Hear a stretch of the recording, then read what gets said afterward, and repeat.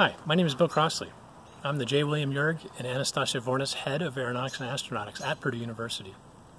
I joined the School of Aeronautics and Astronautics in 1995 as an assistant professor. That was the year we were celebrating our 50th anniversary.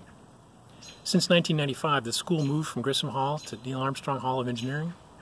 Our enrollment grew from 361 graduate and undergraduate students to 1,477 students last year. We had a successful non-thesis distance master's degree to serve working engineers.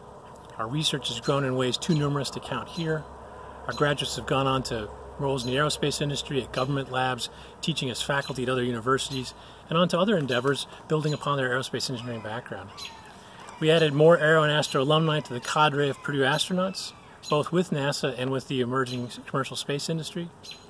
I am really eager to see the contributions that our school will make for the future of aerospace engineering.